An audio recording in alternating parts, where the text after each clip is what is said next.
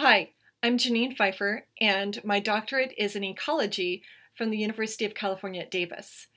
I'm a lecturer at San Jose State University, where I teach a class on nature and world cultures. This class focuses on biocultural diversity.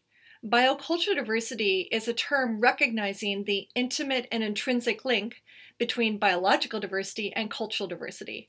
Biological diversity can include landscapes, seascapes, bioregions, ecosystems, habitats, community assemblages, functional groups, species or varieties of species, whereas cultural diversity can include languages or intangible traditions like spiritual beliefs, songs, narratives, stories, sayings, and it can also include tangible traditions, such as agricultural practices, ways of knowing or existing in the environment, socioeconomic traditions, foods, medicinal plants, or it can include one of my favorite topics, which is entomophagy, or insect eating.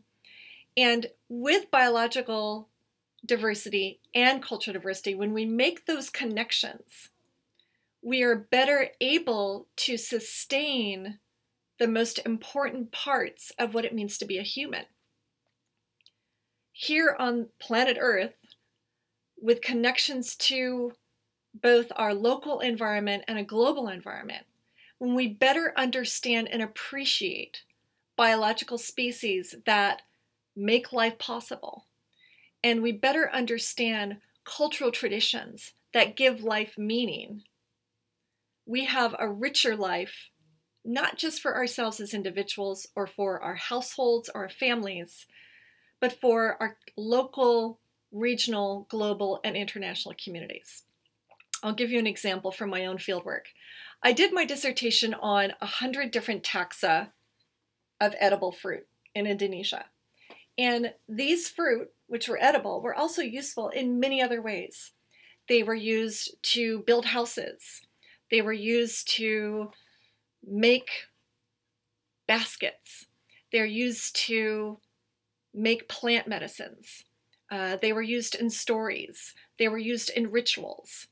And these 100 native plant taxa, although they were present throughout the local environment of the tribal community, the Taro, with whom I worked and continue to work in eastern Indonesia, they weren't really showing up in people's diets anymore because folks lived too far away from the forest, or they weren't planting these trees in their gardens anymore, or elders who knew about how to use the plants, how to use the fruits, were dying off without sharing their knowledge. But by re-recognizing the importance of these 100 different types of edible fruits, by doing research, community-based research, participatory research about these native fruits, and then bringing the traditions back and the respect for elders back into the community, 10 years later, 15 years later, this community has transformed. They are conserving their biocultural diversity, and they are living much richer lives.